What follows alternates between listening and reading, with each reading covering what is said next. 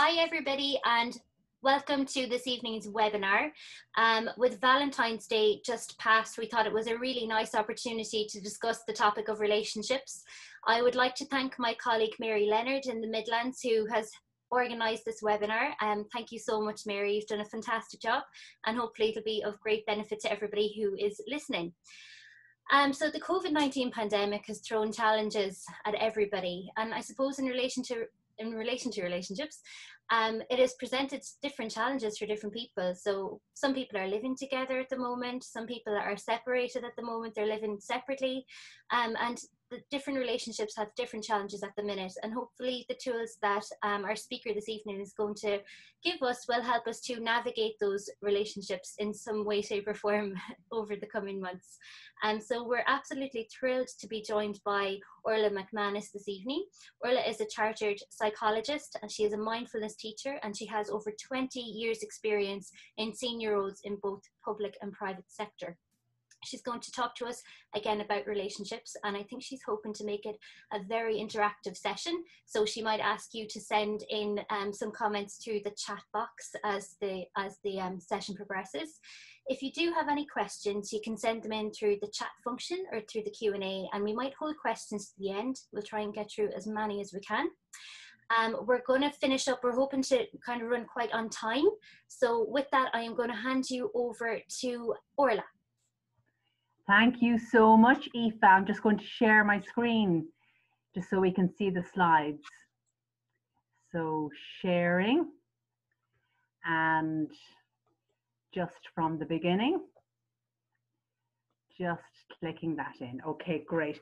So good evening, everyone. It's lovely that you're able to come on board. And as Aoife said, it shows how important this is to us at this stage.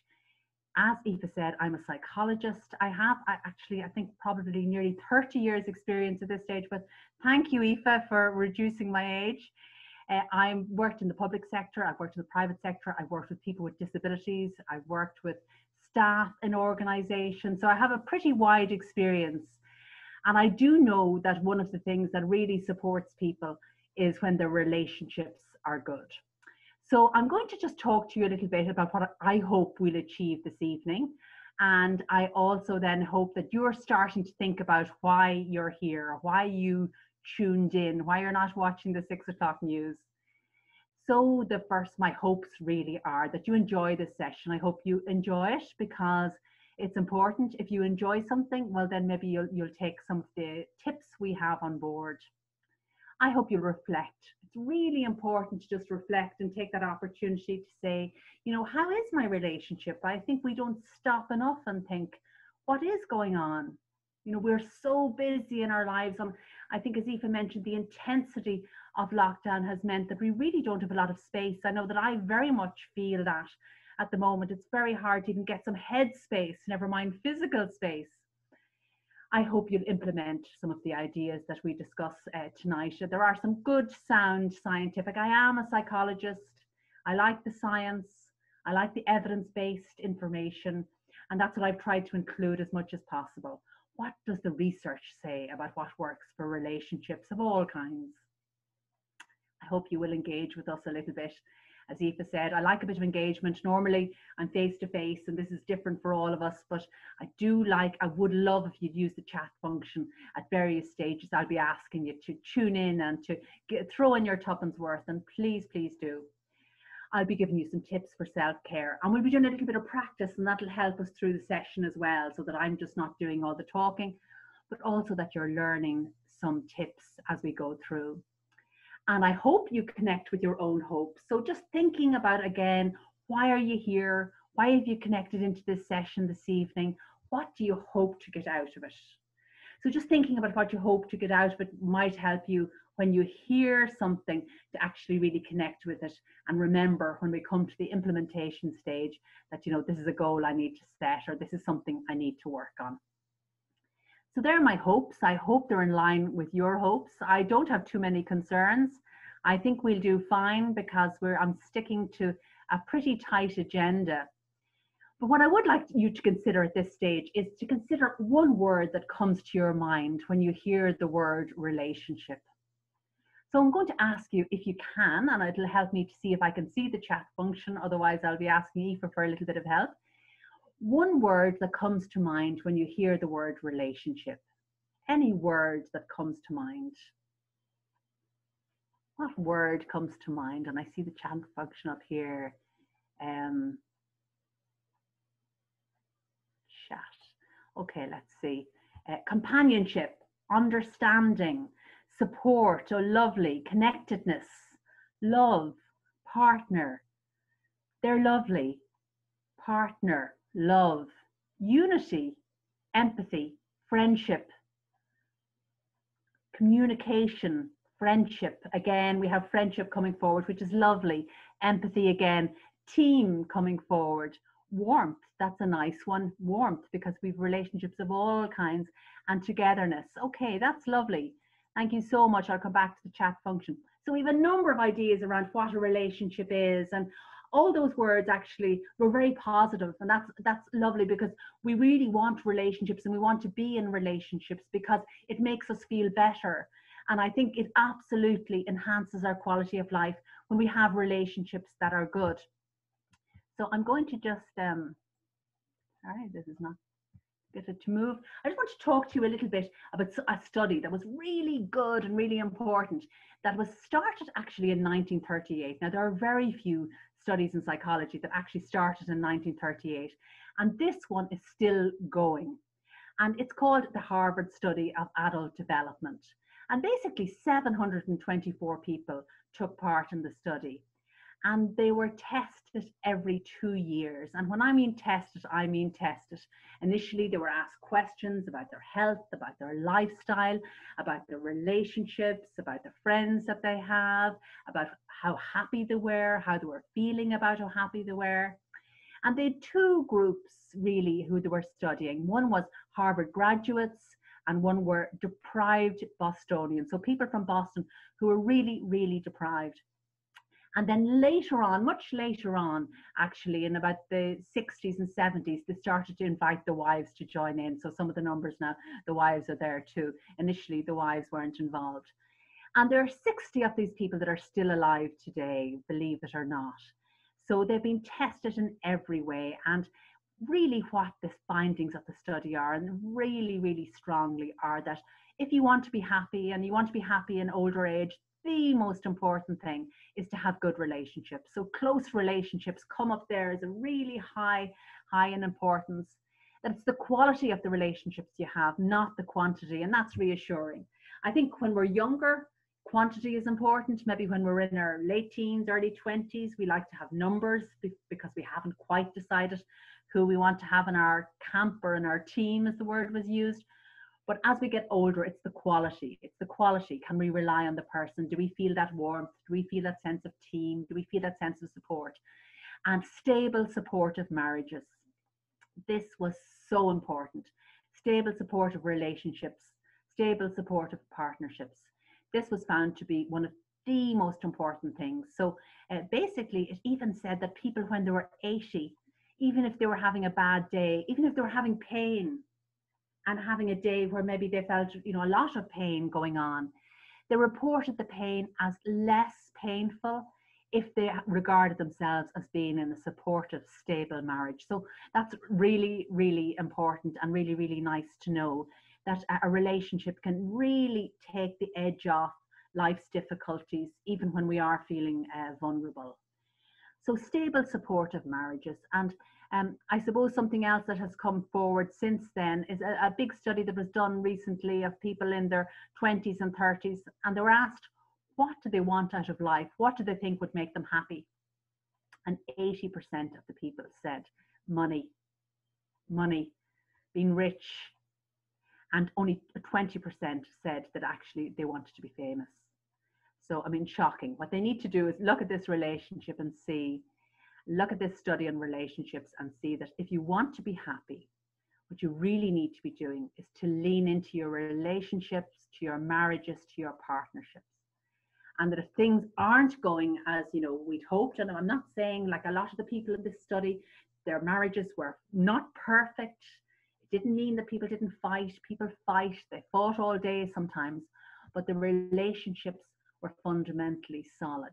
And that's what, so really what they say as well is that the relationship you have at 50 can determine how happy you are at 80. So really leaning into relationships and partnerships is of huge value if you want to stay happy and be happy. So I really had to look at the research and say, well, who's been studying marriages and who's been studying relationships and same-sex partnerships? And it's this couple here, aren't they lovely? This is Julia and John Gottman. And Julia and John have been studying relationships of all kinds for 40 years now. And they have come up with some really good information and some really good data on what makes marriages work, what makes relationship work, what's important. And just to say, they're married themselves, in case I haven't said that, and they're very much still together, even during lockdown. So what do they say? Well, one of the first things they talk about is that they talk about the sound relationship house. So this is about not, happy campers. This is just about a sound relationship. And they discuss what makes a sound relationship. And they say there are a number of things that make a sound relationship. One of the first things is the trust and commitment are there, that the house, there are two walls of the house you can see there. That's really important. The other issues that they talk about that we build in our house as we go through the levels are, the first level there is build love maps. I was thinking, what does that mean? Well, actually, what that means is that you really know each other's world. And I have to say this is a challenge because I've been married for 25 years this year, and I absolutely challenge me to think, do I still know who my partner's best friend is? Do I still know what his ideal night out is? Do I still know what he would like to do on a day off? He had a day off. So it challenged me to think about that. And I suppose when you think about and start asking those questions, it shows that you have an interest in the other person. And it shows that you're still curious. And we know that even from a neuroscience point of view, curiosity is a very positive emotion. So building those love maps. So I'd actually suggest, if you really want to have a bit of fun with this, and fun is really important in a relationship too, is to do a little bit of Mr. and Mrs. I don't know if any of you remember Mr. and Mrs. from the good old days, and ask each other these questions or test each other on, do you know these things about me? Sharing fondness and admiration. And we'll have a look about that in more detail because that's very, very important. Turning towards instead of away. I like that because it's two elements there. It's turning towards as in, physical turning towards, but it's also a mental turning towards. It's really being open to communication. It's about a positive perspective, having a positive perspective. It's about managing conflict. And one of the things that is reassuring and was reassuring to me is that conflict is not a problem in a marriage. We all have conflicts in our marriage. It's how we manage and communicate with those conflicts. That's the important thing, how we manage. You certainly won't resolve every difficulty that you have, but if you learn to manage them, that's really good. And then the Americans making life dreams come true and creating shared meaning. But still, there's a lot in that because we need to have shared dreams. And it's very important to have something to look forward to. And I'm going to be challenging you to think about that as we move forward. What do you have to look forward to? So there were basically what they called here were the 4 horsemen when marriages or relationships got into trouble or into difficulty of any kind. They said there are 4 things we need to be careful about. And the horsemen, really, that comes from the Bible. They aren't religious at all, but it just means in the Bible, the 4 horsemen spell the beginning of doom. Now, that can sound negative, but that's why they took the name. And they said these 4 elements in a marriage or in a partnership or in a relationship, they're not good news. And these are the 4 things we need to be working on. So the 4 areas here are criticism. So being very critical. Contempt was the second one, and that's about attacking somebody and attacking the sense of self, insulting somebody a lot. Defensiveness is another issue that can spell a sense of difficulty in a relationship where people are very defensive. And stonewalling, which is really, I suppose, stopping communication. But luckily, what they did with each one of these particular behavioral difficulties is they gave us the antidote. And the antidote is like if you have, you're poisoned by a snake and you're given the antidote, it cures you. So I'm going to talk to you a little bit about each of these issues and about the antidote. And let's see how we go through. So criticism, well, really that's about verbally attacking somebody and verbally attacking their personality or their character. So this may be something like, you're so lazy, you do absolutely nothing in this house, I have to do everything.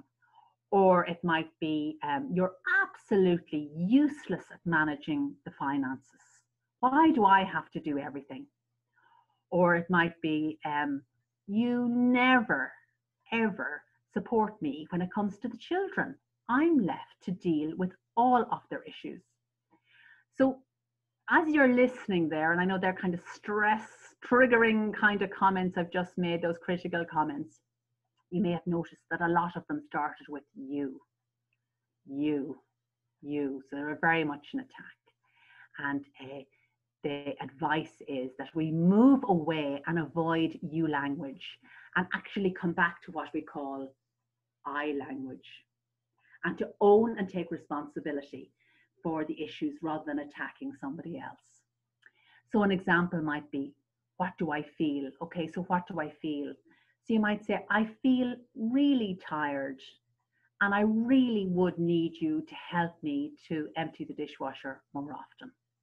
So that's a gentle start up. You're saying how you feel, you're saying what you need, but it's very clear you're not attacking the person because you're speaking from your own place in what we would call in psychology sometimes is actually adult language. Or you might say to somebody, I feel really upset when you talk to my carer like I'm not here. I really need you to include me in the conversation. So again, you're saying how you feel, owning how you feel, and you'll feel much better for it. I think sometimes in Ireland, we're a bit slow to want to own our feelings, but this kind of clarity can really support us in our relationships. So what do I feel and what do I need? Really good to just start on those. And I've just included here that sometimes when we're being criticized or when we're criticizing, rather than just getting into that kind of mode where we're just reacting to a situation, so we come into a room or we notice that something isn't done that we'd hoped was done, that actually, rather than reacting, if we could actually just take a breath, literally just take a breath, in this case I'm going to recommend you taking 5, that you might find that you actually respond much better to the situation rather than reacting and lashing out, which rarely ends in good news. So let's just do it for a moment. We just take 5 mindful breaths. So just sitting or lying or standing, whatever position you happen to be in this moment, and just becoming aware of your breath. And just breathing in and knowing you're breathing in, breathing out and knowing you're breathing out. So just connecting with your breath. So breathing in and breathing out. So breathing at your own pace. Breathing in and breathing out. I'll let you do the others yourself. So just sometimes, how about trying to actually take a breath instead of lashing out? The second cardinal sin, as they may call it, is called contempt. And actually contempt, this is really important because they said when contempt happens in a marriage, when they see a lot of this in the marriages, they believe there's a 90% chance, and I said 90% chance, that relationship or marriage or partnership will not last. So contempt, what is contempt? Well, it's really about attacking somebody's sense of who they are, and it's about insulting and maybe being very abusive towards a person. So it's not pleasant to do it, to actually be contemptuous. It's not pleasant to actually be on the receiving end. So how can we work on this? Clearly it's critical if it spells doom.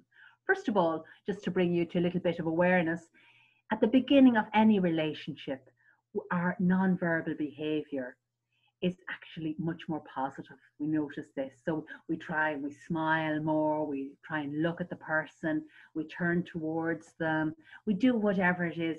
We might flutter the eyelashes or whatever. And that's really important. But it's been found that as relationships go on, we actually pay less attention to it, but we really should be paying more attention to it. So one of the things that Julia and John recommend very strongly to repair the marriage is to remind yourself of your partner's positive qualities and find gratitude for small positive actions. So this is really, really nice. What we're trying to do here is to remind ourselves of why maybe we were with somebody in the first place, and to remind ourselves that of the things that they do that are right. Now, one of the things that we need to be aware of, and as a human condition, is that we're much more likely to notice what's going wrong. So we go into a room, perhaps it's the kitchen, and we notice that the dishwasher has not been emptied, but we fail to notice that actually the table is clear and that the children are fed. So we have a negative bias. So we have to actually make a very strong attempt and effort to remind ourselves of what is going right in our relationships. And we need to do things like noting the small things often, doing small things often, like making that cup of tea, like, you know, noticing that somebody's wearing a nice top, like listening to somebody and smiling and saying hello, greetings. These are the things that slip and slide when we allow contempt to take over. So I actually have a question for you now. I'm going to ask you to just, if you wouldn't mind, to try and go to the chat box, and I'll see if I can get the chat up here. To try and see, what are you grateful for in your relationship? What are you grateful for now? What actually? Kindness, you're grateful for kindness. Kindness is so important. Any kindness, his kindness, kindness again. This is what makes often relationship last. Temperament, so I assume here you're grateful for somebody's temperament. Hugs and closeness, the physical contact. Mental balance, love and health, support, a life shared, and like that's wonderful. You're grateful here, somebody said, for somebody who calms me down. Well, that's absolutely so nice. That is, you have a partner who can calm you down. And I hope you tell him laughter, the presence of fun. We'll be having a look at that. Support, grateful for his ability to make me laugh and support me on bad days. Companionship, you're grateful for understanding. Wonderful. Small things like the nightie around the hot water bottle. Oh yes, he sounds gorgeous. Hold on to him or her. And that's so nice. Okay, well, that's just giving us a sense of humor. I still make him laugh. Lovely. These are the things we need to remind ourselves of. These are the things we need to work on very much to actually keep that culture, and we call it a culture. It's a way of doing things alive, to keep a positive culture alive in our lives, in our families, in our homes, in our relationships. And I just have a few more ideas for you there. Now, you'd have no problem with any of this based on the information you've given me there in the chat. Is the 10-finger gratitude exercise is a really nice one to work on. Really, this is, maybe your mood is dropping. Maybe you're in a bad mood with your partner. Maybe you're angry, or maybe you're just feeling a bit low. 10-finger gratitude exercise is lovely to just sit. You can do it anywhere, and just actually go through. You don't have to touch your fingers, but it helps if you can sometimes. Actually say, what are the 10 things I'm grateful for in my relationship? I'm grateful for the fact that he makes me tea on a Saturday morning. I'm grateful for the fact that he makes dinner on a Saturday evening. So it's food theme going on here. So whatever it happens to be for yourself, really good. Or you could do it for anything, but in this instance, for the relationship, it can be really good. Another evidence-based approach to staying positive is to have a gratitude journal. I'm sure some of you have had this. It's so easy to be swamped by negativity. It's so easy to have that negative bias taking over, the negative bias that really makes us look on the dark side all the time. We need to work very hard at keeping the positive side up. So a gratitude journal could be perhaps that you write 3 things every night in your gratitude journal. In fact, from positive psychology, they say that we do this for 21 days. It's as good as a boost as you get from Prozac, believe it or not. You could do it with your partner. 3 things we're grateful for. Let's do a gratitude. I know somebody who did it with their family at the dinner table every evening. It can be important as well to just decide with your partner that you're going to tell them what you appreciate about them. You know, initially we were great at these things when we married first, you know, what we loved about them, we appreciate it. And sometimes we forget. And it's so nice to hear what somebody appreciates in you. So actually just tell somebody would be really good, and to watch that negative bias. You have to work harder. It says you have to actually 5 times more positivity to 1 time negativity to keep the bounce going, to keep the boost going. And I know how hard that is at the moment.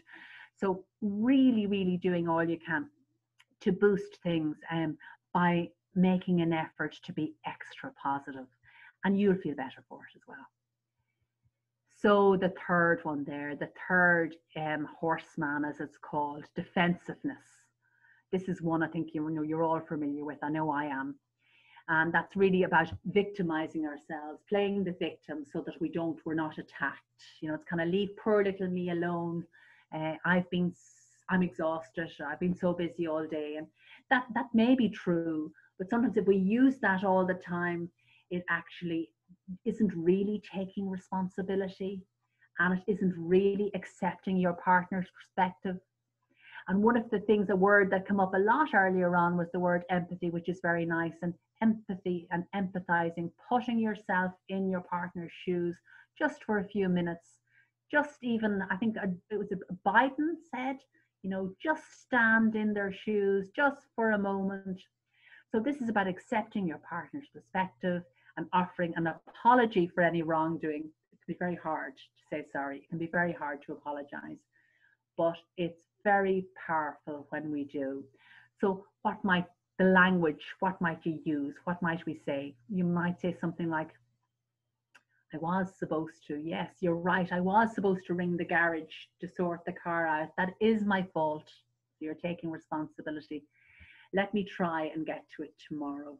So we've apologized, we've acknowledged, or yes, the place is a mess. That is my fault. I just couldn't keep on top of it today.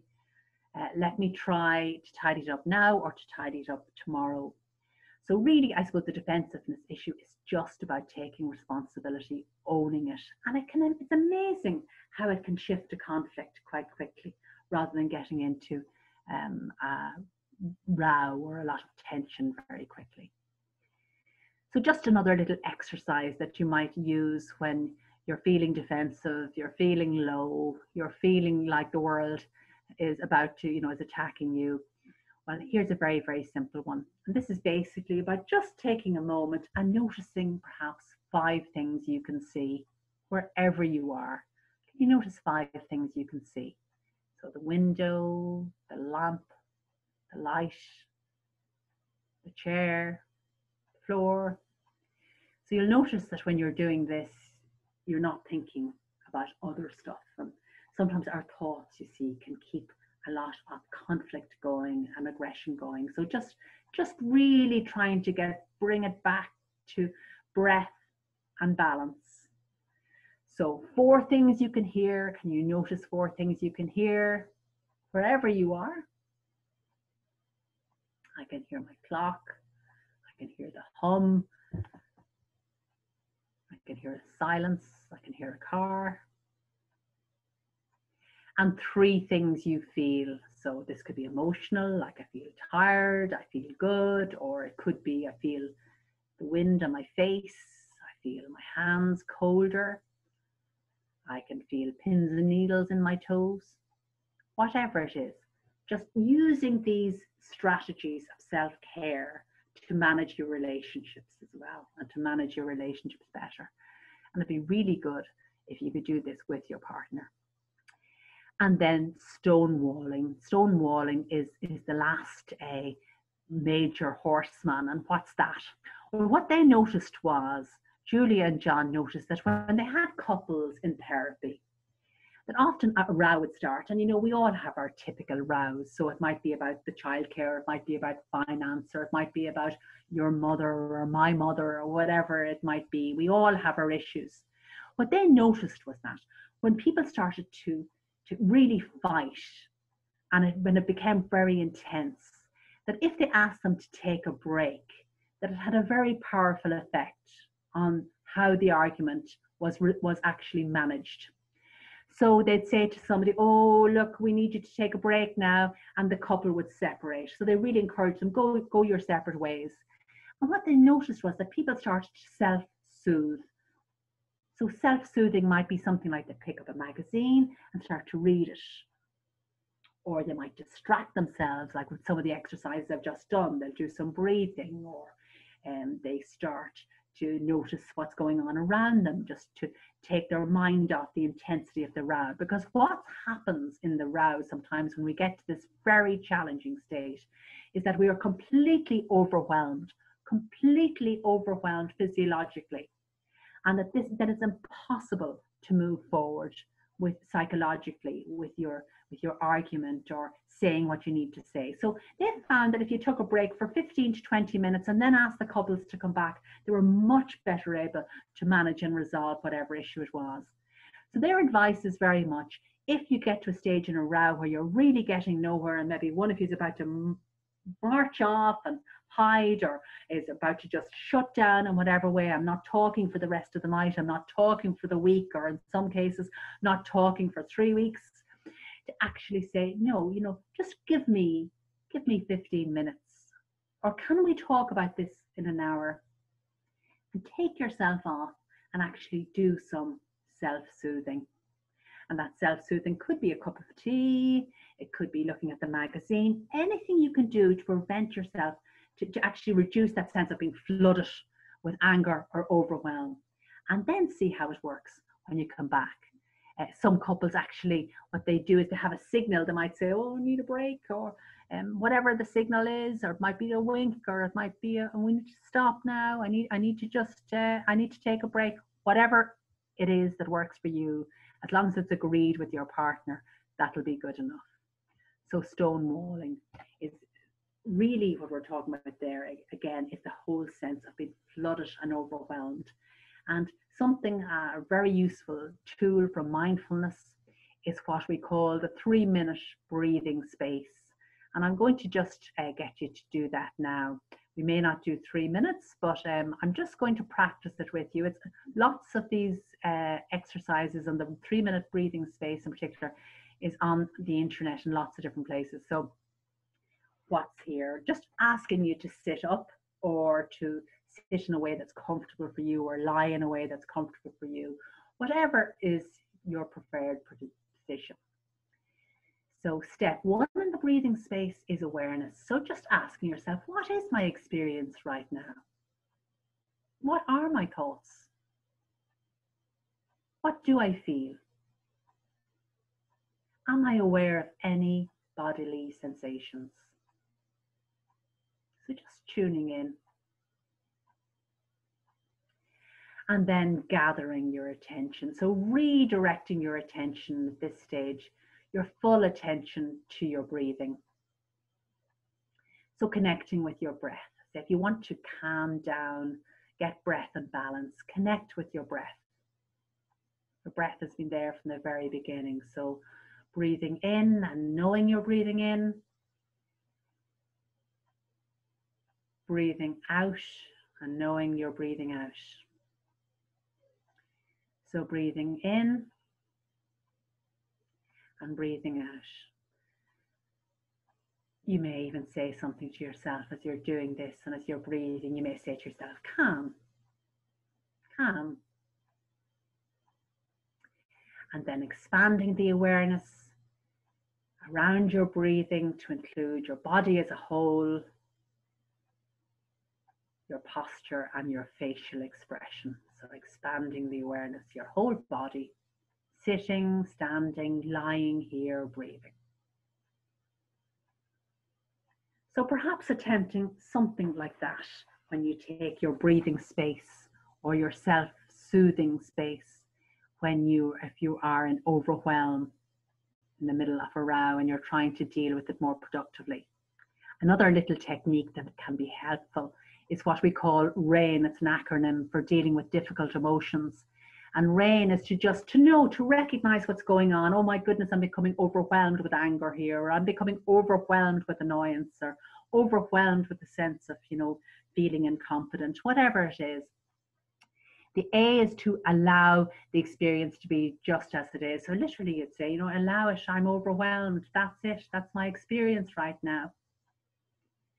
The I is to investigate with care. So you may say, where can I feel this emotion in my body? Where is it? Is it maybe you're feeling it in your heart or in your tummy or your face? And then to nurture yourself with self-compassion. Really important to have a sense of self-compassion. Really in relationships, you need to put your own mask on first, like in the aeroplane back in the good old days when we could travel. So nurturing with self-compassion.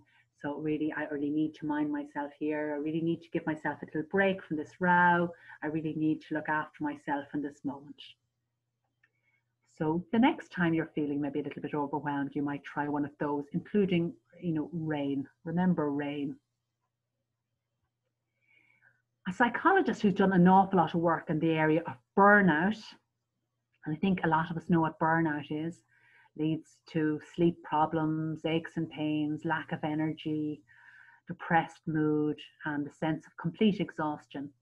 Mary Asberg noticed that a lot of the people who were coming to her with burnout had the same approach to actually dealing with stress, to dealing with long-term stress.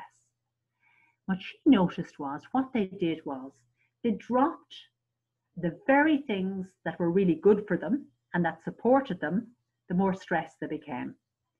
So for example, people might have always gone out on a Thursday night for a pizza, or might have had a phone call daily with their mother, or might have, had a takeaway on a Friday night, whatever it is.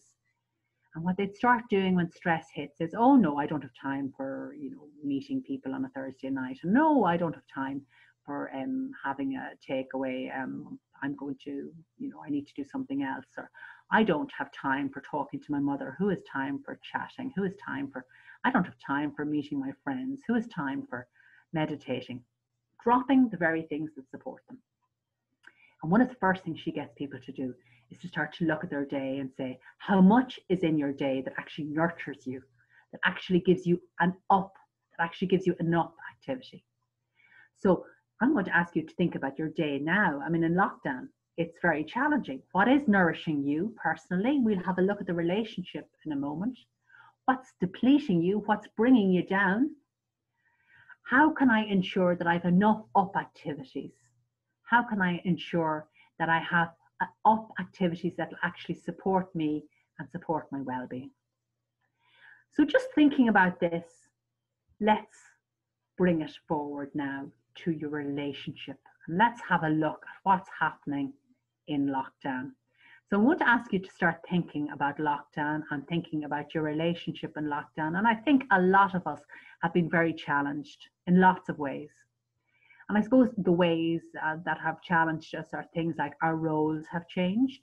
That's a huge one. I know certainly in my experience, that's been the case, that not only are you working, you're also the CEO of the house, you're also doing breakfast, lunch and dinner, or perhaps you're noticing that maybe the caring role has changed and that maybe your carer can't come to the house anymore and somebody else is coming in, or can't come in, or your husband is doing caring, or your wife or your partner.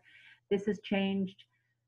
Along with that, then boundaries change, and boundaries change because physically the boundaries change. The workplace is the home, the home is the workplace. All the implications of that, very stressful.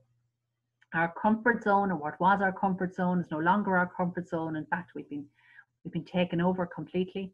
In fact, I was talking to somebody during the week who said that she now doesn't have lunch with her partner during the day. In fact, they do sit in the kitchen together, but at opposite ends, facing in the opposite direction. And that sounds very negative, but she said for her, it's actually really, really positive because they were together too much and they were fighting too much. So anxiety can be a big issue for us in lockdown relationships, and particularly maybe if one partner is particularly anxious, and we'll have a look at that in more detail. For those of you who are doing homeschooling, my heart bleeds. It's a really tough station. And I suppose your own ideas, just thinking about them. I'm going to just ask you, just what are you doing to nourish your relationships during lockdown? So if anybody'd like to, I'm going to go to the chat function to just join us for a moment and tell us, what are you doing? What are you doing to nourish yourself or your relationships during nice meals? Love it. I think it comes back to basic stuff, like literally like nourishing yourself. For a lot of us, it has been meals and having family meals. Okay, any other ideas? What are we doing to nurture ourselves? Communication is the key. Yes, it really is. Cooking a lot, watching a good film, that's lovely. Watching a movie, going for walks, and having, you know, possible a mindful walk, and trying to go on different walks, 5K drives. Oh, you're very good. Wine, yeah, wine. I think the whole country's in lockdown. Wine, I think if we could manage the wine, it can be really supportive. Reaching out to others, that's lovely, because helping others. Sunday fun day, oh, that's lovely, fabulous idea. So you're playing family games and having family walks, and really attempting, and I'm sure that's probably different. Planning the garden for summer, oh, very nice, very nice. And gardening is so good for us, so good, literally, for the soul. Gardening is good for us in every respect, so lovely. Utilizing technology of not living together. Okay, so that's a huge issue. If you're not living together during lockdown, I know this was mentioned to me earlier on that some people are not living together, actually utilizing technology is nearly all you can do. But another lovely idea that I saw last night on the news, some of you may have seen, for people who are not living together, it was because of Valentine's Day. They did a little feature on it, and what they found was sending a letter, an actual physical letter, was a lovely idea as well. So but using Zoom, using the WhatsApp, using any of the platforms, Teams, whatever one it is nearly all you can do. And maybe if you can drive within the 5K, you know, meeting for a socially distanced walk. And there's somebody's had a problem with sound, so apologies about that. It is being recorded. This session is being recorded, so you can, Aoife will talk about that at the end. It's going to be on the website, I understand. So let's look at the ideas that I thought of here, and I researched in terms of what other people are doing to nourish their relationships during lockdown. Key ones was to actually give and take space. That's just come up again and again and again. It's been very important. So, you know, your partner may love you to bits, but they may need space, and most relationships need to actually time apart in order for the time together to be successful and to have the communication. So much of our relationships, I know in mine anyway, was, how was your day? What happened? Who did you meet? Where did you go? All those kind of conversations, and they're gone if you're together all the time. So giving time and space, and let them take their walk on their own, let them have them lunch on their own, you know, whatever. People have different requirements. Getting together, somebody mentioned wine. I was decided to be very politically safe and say a cup of tea together in the evening, maybe just agreeing to have a cup of tea together in the evening. The last lockdown, it was lovely. When the weather was good, you could be outside, and it was nice. The other thing, I know some of you mentioned watching movies, and movies are great. Having a favorite program and watching it together. All this just to help our sense of togetherness and being together. Another idea that I thought was lovely is reading to each other, and or having your partner read to you. I was actually very ill myself in January, and my partner was read to me, and I just thought, you know, how nice. I couldn't concentrate myself on reading. It was so lovely to have somebody read to you. And it was quite romantic as well, I'd have to say, give that sense of togetherness. Preparing a meal together, a lot of you have mentioned food and doing food together, and food is so nice, and we can light candles and make an effort. But something that I thought was nice was actually preparing the meal together. And somebody spoke to me about this, and they said the reason I really like that is because you're not on your own doing it. And I thought that was pretty profound, so preparing the meal together. Meditate together, it can be something that if you're into meditation or you'd like to try it, there's lots of short meditations, work on your mental health, and to meditate together can be lovely. And your own ideas were lovely. I don't know if there are any other ideas. I'll look at the chat and just see, did anybody? I found it useful to hand over the TV remote control. The only problem is when will I get it back? Okay, very nice. Very nice. I think we all have those control issues in a relationship, and there's nothing wrong with having those kind of ongoing rows. It's how we manage them. We simply won't resolve them all. It's not possible.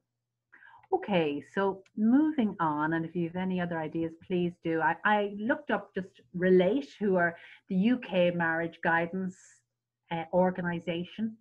And their advice really for relationships at the moment were trying to work out what is really bothering you. And this could be when you're either living together or you're not living together. Is the relationship the problem, or is it lockdown? Because I did actually meet a friend last week who his partner was living in Mayo and she's in Dublin, and she was really giving out about him. And I was saying, is it really him? Is it really him? Are you sure it's not just the fact that the distance is terrible and that you're trying to manage to keep something going on technology? And at times, let's look at what's going on and being specific about needs. So again, we're back to what do you need? I feel I need, and being clear about what you need. And sometimes it can be useful to write that down or type it down or put it into your recorder, and keep your expectations realistic. And I think that is really the most important one. We all enter into relationships with huge expectations, and rarely are they all met. But particularly at the moment, we are in the middle of a global pandemic that has had massive implications for all our lives. There's only so much we can achieve, and there's only so much we can do. So just looking at your expectations. Dealing with the anxious partner, I mentioned this. Anxiety is a huge part of what's going on at the moment for people. And there's a low level anxiety going on for everybody, I think, because humans don't like this level of uncertainty, and there's huge uncertainty out there. But what happens when you're dealing with a particularly anxious partner? This can be very difficult. And one of the tips that's very important is actually to show empathy and understanding. Say, really, again, we're back to standing in the person's shoes and saying, I know you're really nervous about catching COVID. I know you're really nervous about the future. I know you're really nervous if you become ill. But showing empathy and understanding, and really genuinely showing that you are doing that. But also maybe for the sake of both of you, agreeing limits on the anxiety in relation to COVID. So it might be something like saying, but can we just discuss the numbers, the daily numbers, once during the day, maybe around 6 o'clock or at lunchtime, rather than discussing it continuously throughout the day? Or can we agree that that after 7 o'clock in the evening, we don't discuss these anxieties, that we try and relax, that we try and unwind, that we try and put them to bed. But I promise tomorrow you'll have your opportunity again. So any of those ideas that you could try, give it a go. And I suppose one of the things with anxiety and anxiety in general is that our thoughts can really get carried away. Thinking is wonderful, but our thoughts can really be like wild horses. So we'll go from 0 to 1,000 very, very quickly. And think, 1 minute we've got a mild cough, the next minute we're actually, we're in ICU. And this has all just happened in our head. And unfortunately, our bodies think it's real.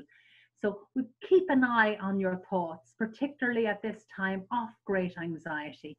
And if you notice that they've gone off, that they've gone wild, literally stop. Say stop. You could even say to yourself, stop, and take 5 mindful breaths.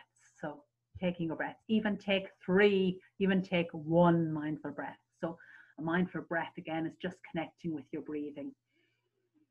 I'm just noticing my breathing. I'm just breathing in and knowing I'm breathing in. I'm just breathing out and knowing I'm breathing out. Another thing you may do with your thoughts, sometimes it can be very useful to put some distance between your thoughts and yourself, and psychologists call that decentering.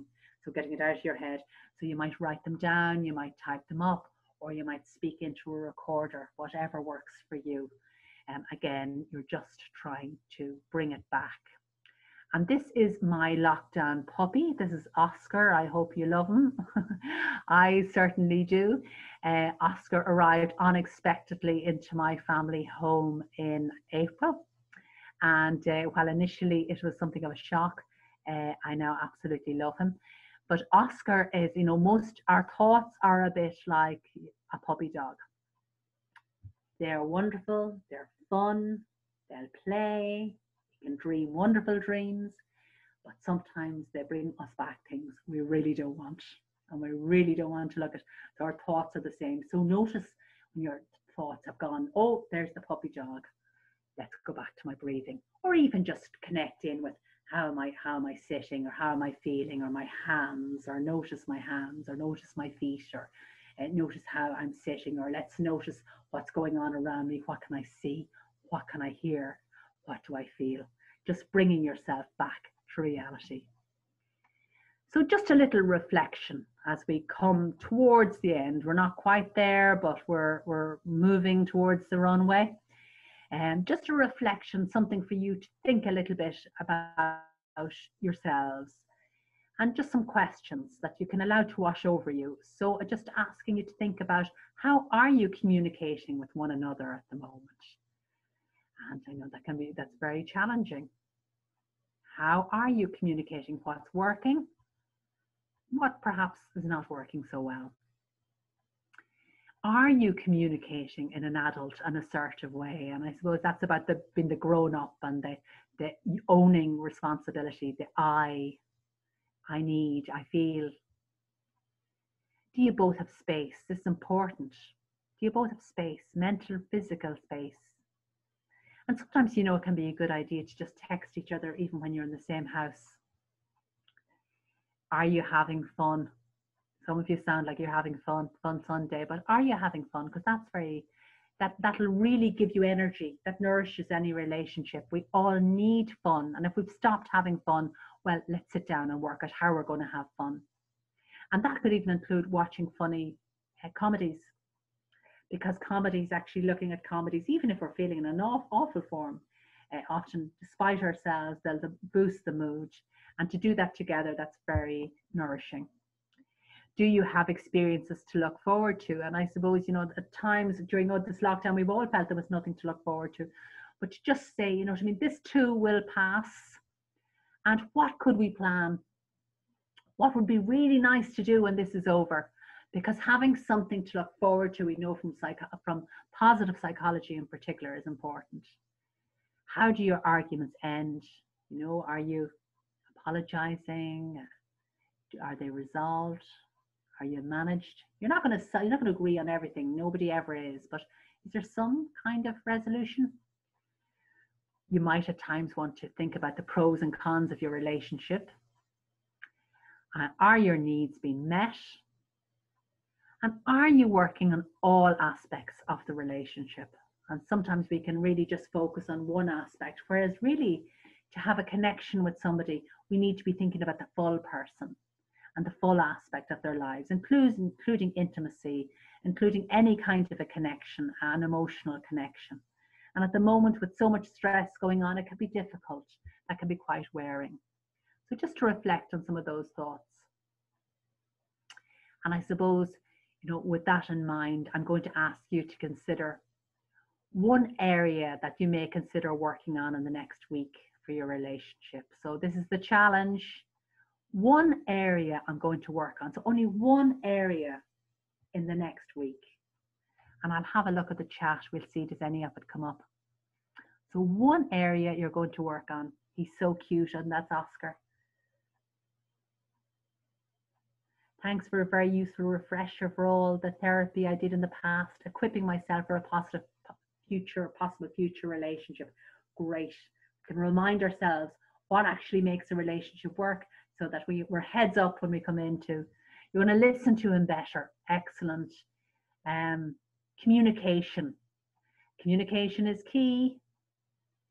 One area, communication. So this is popular. You're going to work on your communication again. I'm just thinking about how you're going to do that. Have more fun. I love it. You might want to do a fun list. You're going to work on your anxiety. And not even about COVID. I know anxiety can take over. It can take over everything. I'm going to try and empathize more. Well done. That's a really brave step and a difficult step. And hopefully practice self-compassion.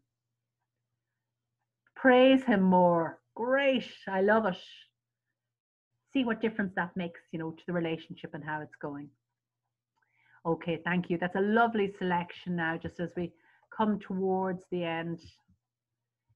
And just to really ask yourself, because often we can leave a session like this with the best will in the world thinking you're going to work on it, but just to ask yourself honestly, what might get in the way of you actually doing what you say you want to do? What might get in the way of you actually making that step, or to improve communication, to have more fun together? And what might you do to overcome the barrier? So thinking about the barrier that you put in your own way, and what might you do?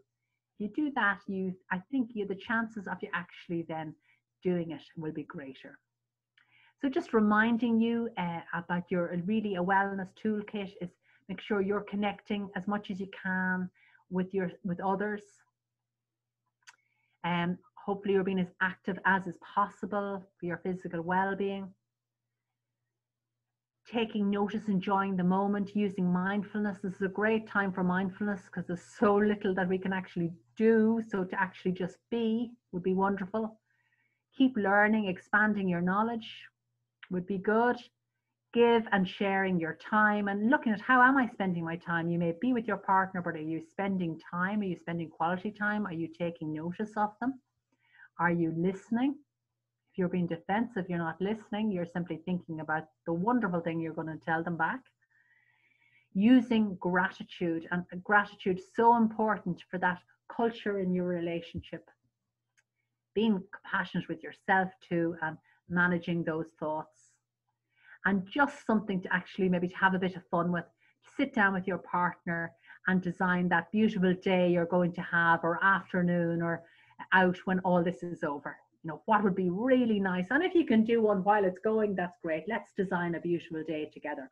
What would be something that we'd really love and that would be good for us, and plan it and live it. From positive psychology, we know that this is something that will give you a wonderful bounce. So please make it part of your plan.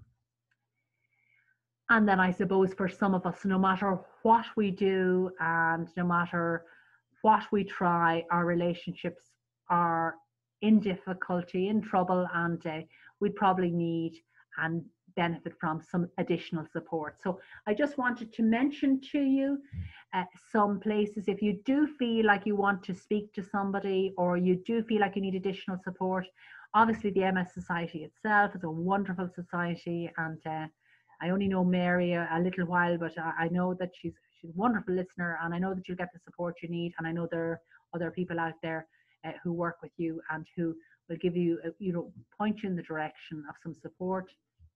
The same with the public health nurse. I know public health nurses are marvellous, and they are a great resource, including maybe even your GP, I should have said there as well, can really help in terms of providing some support, who will support you with your relationship.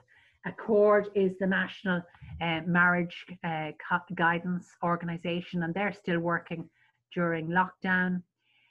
We have Women's Aid.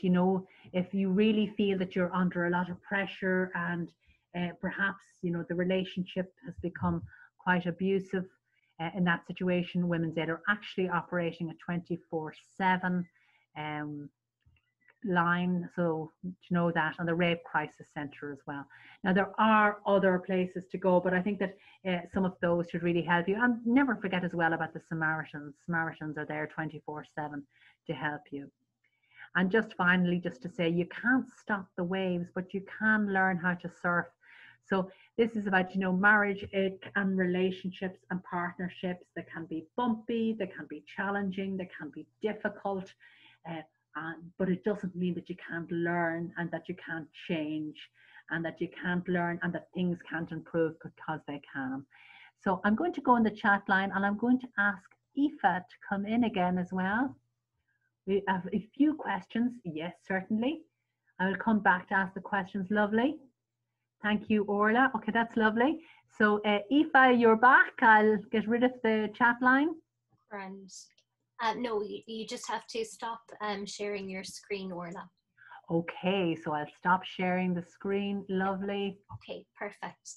So yes, we do have some questions in, but first of all, Orla, thank you so much. That was fantastic, and there's so many practical tools there for people to be able to use. And I think some of them, they're so simple, but we often kind of forget to use the tools that we actually have, especially at a time like this when there are so many pressures on. And lots of people are homeschooling, they're juggling work, homeschool, and then trying to, navigate successfully in relationships too. So it's great. Thank you. And I found that note, not to underestimate again how difficult it is and how challenging it is. So if you're managing it all, you're fantastic. So we do have a few questions in now. Some of them were emailed in advance, and then some of them have come in through the Q&A.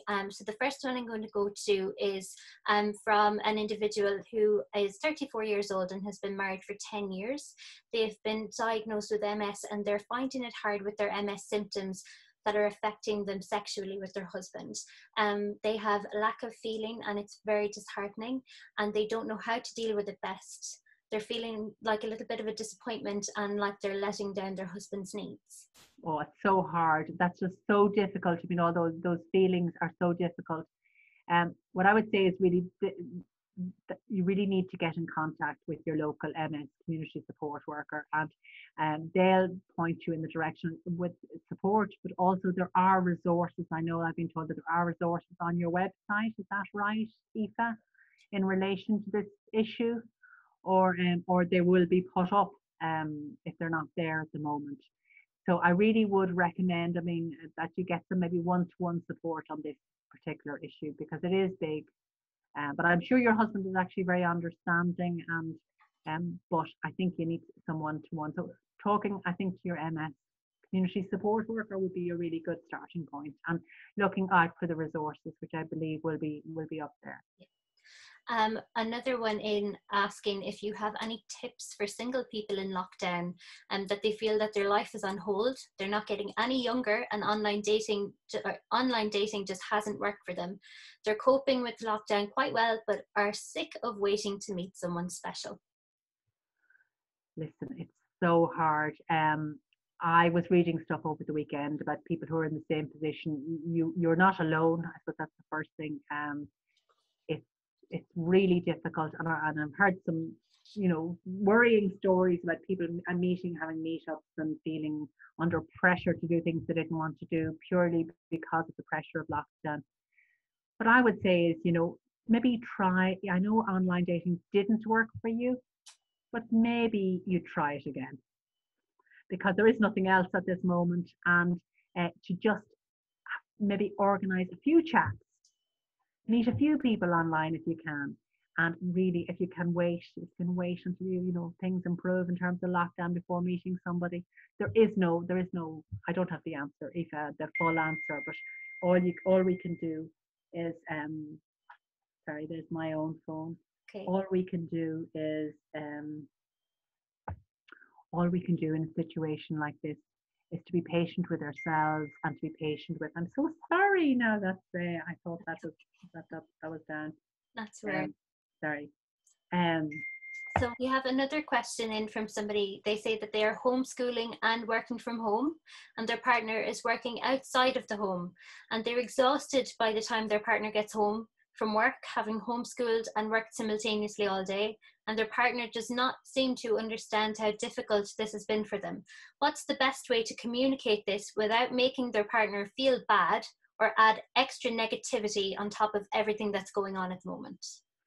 Well, I think it's really important for that person that they actually do communicate with their partner, because uh, we can do a bit of mind reading in a scenario like this, like you're going to make the situation worse. You might make the situation better. I'm sure your partner knows you're absolutely exhausted and that the relationship is impacted by this homeschooling and trying to do everything else. So I think sometimes it's nice to maybe, well, one way would be to have that cup of tea in the evening together and say, listen, we're going to take in a half an hour now. And maybe just for the person to discuss, you may wonder why I'm feeling so exhausted and I'm feeling a bit low and things aren't great. So I just like to discuss how I'm finding things and what maybe I need from you in relation to this scenario. So I think not communicating won't be the issue, but try to communicate and try to and don't put major pressure on one conversation. Sometimes we need quite a few conversations, and you may say over the course of maybe a week or over the course of a month, look, let's see, is there anything we can do to improve the situation, to support each other at this time, without being defensive, without attacking, without being negative, simply owning the issue and putting it on the table. And there's another question in then from people who are both working from home, and they said that they're spending lots of time together, and whereas normally they would have their own day and plenty to come home and tell each other and talk about, and they're feeling that a little bit like you're not bringing anything new because anything that's happened that day the other person already knows.